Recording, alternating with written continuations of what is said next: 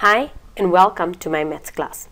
Today we're going to do the 5-number summary and the box and whiskers. Now the 5-number summary is made up of the lowest amount, then it's made of the Q1, which is the lower quartile, we got Q2, which is the median, and then we've got Q3, which is called the upper quartile. And last we got the highest amount. Now, if we look at our previous video, to get the highest amount, lowest amount, Q1, Q2, Q3, we basically use all the measurements of dispersion. If we take the following data, we clearly got Q1 as 31, our Q1 was 31, our Q2 was 34,5,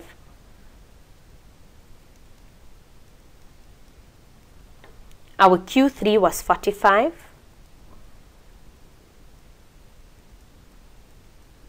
and then our lowest mark was 21 and the highest was 49. 21 and the highest was 49. So when they want a 5-number summary, all they're asking you to do is rewrite the information in a clear form. But after you do that, they then want you to do a box and whiskers. Right, when you are doing a box and whiskers is always done on a number line. Now the most important thing is that you need to make sure that it is done on a number line. Many children go and they draw the box and whiskers, but they have no measurement. They just randomly draw what they feel like where they want to. You have to clearly have your values. Can you see how I've got it here? I've drawn a number line. I've got 0, 5, 10, 15, 20, 25, 30, 35, 40, 45. Now, you don't always need to start at 0. If I wanted, I could have started at 15 because my lowest number is 21. You could have even started at 20 and it would have been quite accepted. But you have to have a measurement. You can't randomly draw as you want. Now, on the lowest and the highest, we're going to put dots. So, on 21, I'm going to put a dot. And then on 49, I'm going to put a dot. Then on your Q1, which is 31, you're putting a line. Then, so 31, I put a line. Then on 34,5. So we've got 34,5, it's around here. You're putting a line. And then on 45, we're putting another line.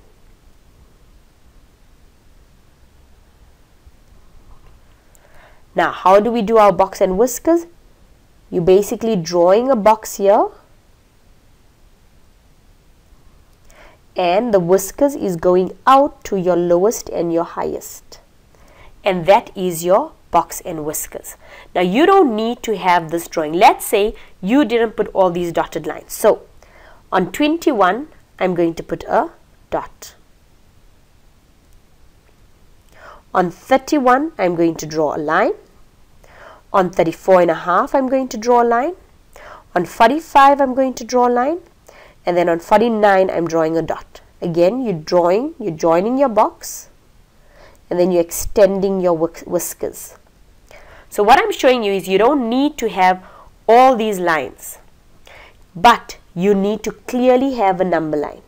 So whether your number line is on top of the box or at the bottom of your box and whiskers, you have to have this number line. This number line is very important. If you don't show this number line, you're going to get it wrong. Let us do another one.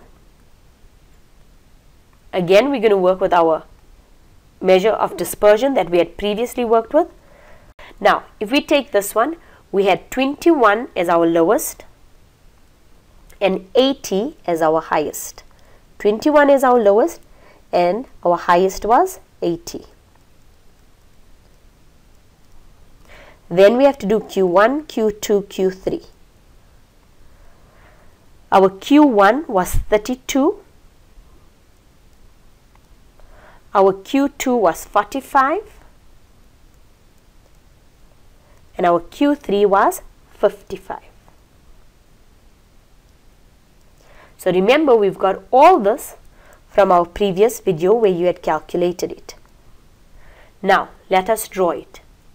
On 21, you can estimate.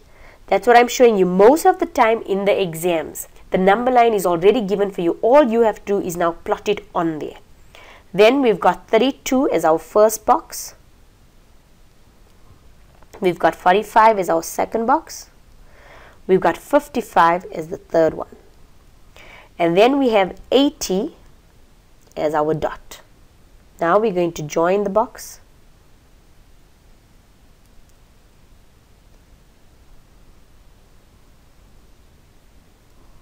And you got your box and whiskers.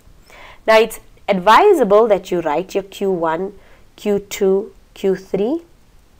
But usually they do know this, so you won't really lose marks by not putting it in. I prefer putting it in, but you really don't have to. But remember, the more information you give, the more they have to mark. Sometimes when you don't give enough information and they're looking for it, then at least they can find it on your information on top.